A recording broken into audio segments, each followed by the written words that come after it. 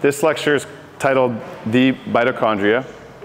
And what we're going to do is talk a little bit about metabolic flexibility and how that ties into what I just spoke about, which is the care and feeding of the mitochondria. So like, why are we so obsessed with this? Why do we care about the mitochondria? Zach told you earlier they were little organelles, right, in your cells, which we'll get into in a second. But we're seeing all kinds of science come out now with all these different chronic diseases associated with the problem that Zach outlined earlier. And what we're seeing is there's a strong correlation with metabolic dysfunction and also dysfunctional mitochondria. And so if we take it back to that model of metabolic flexibility, there's the definition: the ability to switch back and forth between carbs and fat as a fuel source in response to metabolic demands. And what we're saying is that if you are metabolically flexible, that's going to lead to healthy mitochondria, and I'll just put mito as shorthand. So the job of the mitochondria is to take these substrates, right, these things that we're eating, and then turn it into energy. Now Michelle outlined that some of the stuff that we eat turns into the structure. Like everything that you can touch and feel on your body, every structure is made up of something that you ate. Right? So that's part of the reason we eat. The other reason is to create energy. Without energy, without ATP, there's no existence. We're just dead bodies. Okay? So carbohydrates and fat and protein, if they're going to be used for energy, they get converted into something called acetyl-CoA.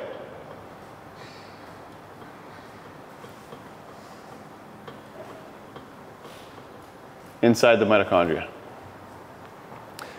Think of them as logs on a fire. Think of acetyl-CoA as the logs on the fire that's creating the energy, right? The energy in the fire is the ATP. How they get to convert into acetyl-CoA is different. It's always different. Okay, so we'll talk about each of these individually. So carbohydrates, what was the simple version of the carbohydrate that Michelle outlined to you guys gets used by the body primarily? Do you remember? Yeah, glucose, right? Glucose. So we can get carbohydrates from food, or like Tim said, glycogen as well. Glycogen is carbohydrate that's stored in the muscle and the liver, and that gets converted into glucose. Even galactose and fructose get converted into glucose before the body gets to use it for energy, for the most part in the liver, okay? Before glucose gets converted into acetyl-CoA, it goes through a process called glycolysis. You guys are familiar with that, right? Glycolysis. Glycolysis is an anaerobic energy system, right? And when you guys were feeling your legs burning on the bike, that's your body using glycolysis to create some energy. Okay, so it goes through glycolysis as a first step. Gets converted into pyruvate. And then pyruvate goes through a process called pyruvate oxidation to get converted into acetyl-CoA. Once it's acetyl-CoA, the mitochondria can turn it into ATP. Okay? One of the byproducts of this conversion is what you guys felt in your legs. Right? You actually didn't feel the lactate. You felt one of the other byproducts, which is a hydrogen ion that creates acidity. Right? So it's actually the hydrogen ion that creates the acidity. And your body actually can use lactate as an energy source. So it can get converted back to pyruvate and then go in and use for energy. Or the liver can convert that directly into glucose. So there's all kinds of stuff that's going on here that I'm not going to draw on the board because it's not 100% necessary. But it's kind of fun to know that that can be used for energy, right? Okay, great. That's your main route that carbohydrates are going to take to get to the mitochondria. Okay? Now, protein. Protein, what's the basic building block of protein? Do you guys remember? That's right, amino acids.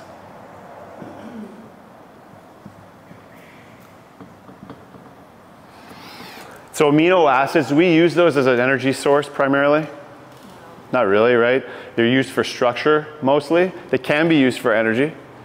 Right? If you were going to lower your carbohydrate intake drastically, like follow a keto diet, and if you were going to, or if you're doing carnivore and you're going to increase your protein intake quite a bit, your body might use some of that protein as energy. It's actually going to convert that into glucose first, okay, before it gets through the same pathway into the mitochondria. So that process is called gluconeogenesis. Gluconeogenesis is just another way of saying turning anything that's not sugar into sugar.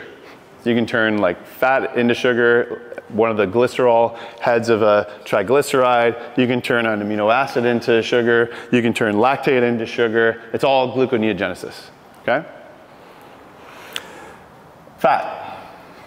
So fat, what's the basic building block of the fat that Michelle told you guys? Triglycerides. Yeah, triglycerides. And then those, so a triglyceride is made of a glycerol head,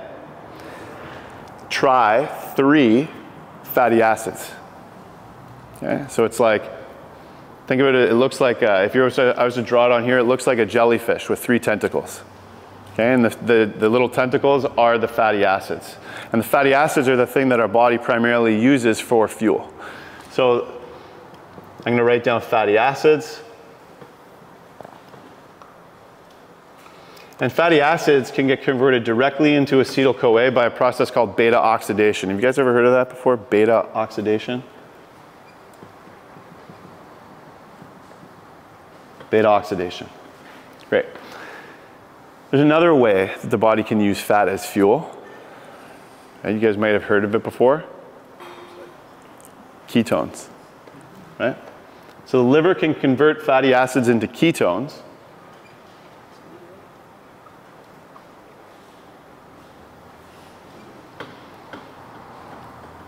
And once you have those ketones, they're almost like pre-cut logs.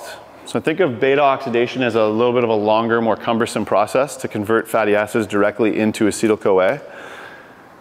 Ketones require less work by the body, less enzymes to take that energy, convert it into acetyl-CoA. They're like pre-cut logs, just sitting out, right, waiting outside. You got your stack of logs. Instead of having to cut the whole tree down, you got them all ready to go. Just throw them up on the fire. That's like a ketone, okay? So for the most part, right, this is what's going on in the body in terms of how we're taking the food that we eat and converting that into energy through the mitochondria. Now, the mitochondria is responsible solely for a specific type of metabolism. It's called aerobic metabolism.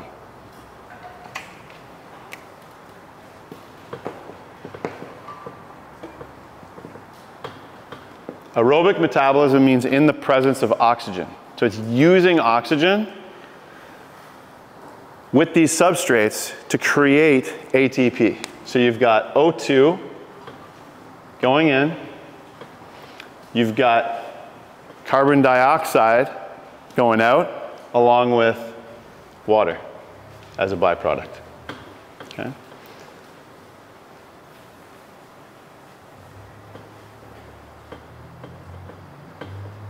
This process is called cellular respiration. Okay, so in the presence of oxygen. You guys right now are using some of these substrates with every breath that you take. In your mitochondria, you're taking that oxygen. When you breathe out, the CO2 comes out as a byproduct. Okay? So, in the presence of oxygen. Now, I told you that when you get that feeling in your legs, your body's using glycolysis as one of those energy systems. So we've got 2 main energy systems that we're going to call anaerobic. So I'll put that over here. Aerobic, meaning without the presence of oxygen. The first one is glycolysis. So during this process of converting glucose to pyruvate, one of the byproducts is ATP. It's a necessary first step to get glucose converted into acetyl-CoA. So every single time your body uses glucose, even down here in the presence of oxygen, it has to bypass through glycolysis first. So you're always, when you're breaking down carbohydrate, getting a small amount of anaerobic metabolism as a precursor to the aerobic metabolism. You guys understand that? That's not the same case for fats. It's not the same case. Okay, we'll come back to that later. The other anaerobic energy source that we have is the phosphocreatine pathway.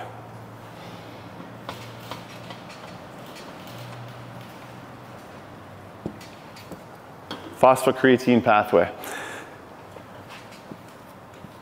Phosphocreatine plus ADP.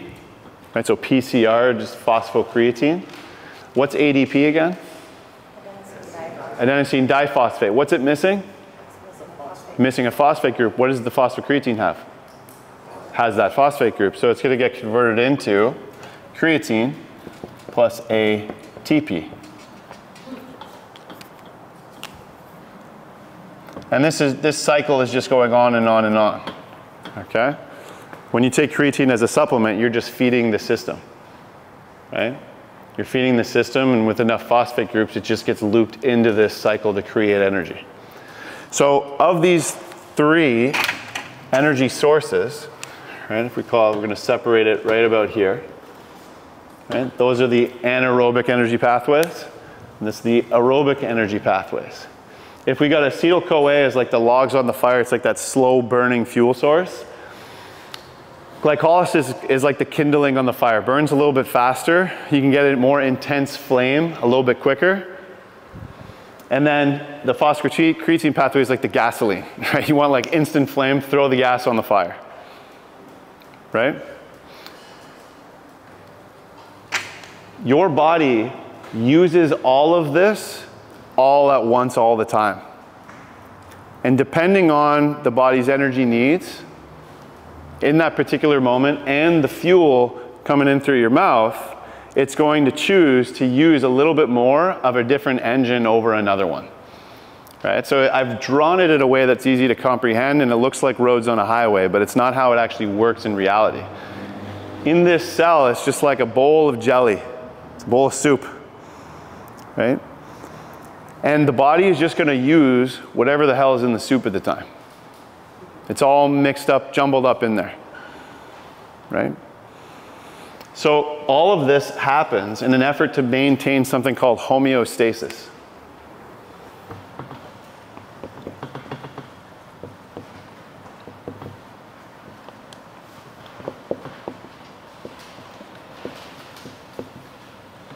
Which just means internal balance.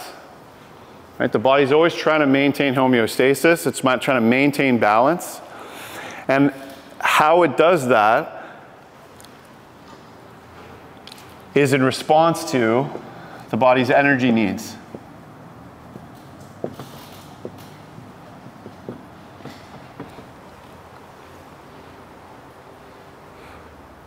It has two questions to ask itself.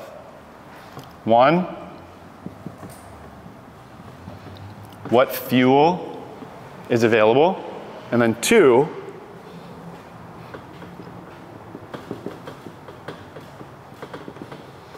what is my mitochondrial capacity?